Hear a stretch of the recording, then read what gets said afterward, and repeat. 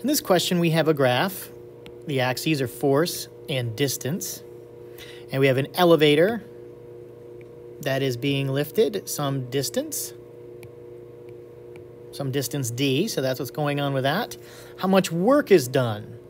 Well, we should recognize on a force distance graph that the work is the area of the graph. And we have two shapes here. We have this shape.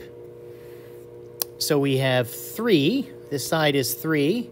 And this side is 1 times 10 to the 4th. So this is 3 times 10 to the 4th joules. And our second is this, which has a side length of 6 and a height of 2 times 10 to the 4th, which is 12 times 10 to the 4th. And 12 times 10 to the 4th plus 3 times 10 to the 4th is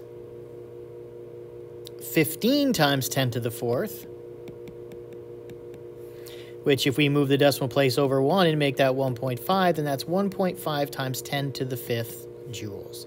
And that's why it's choice 3.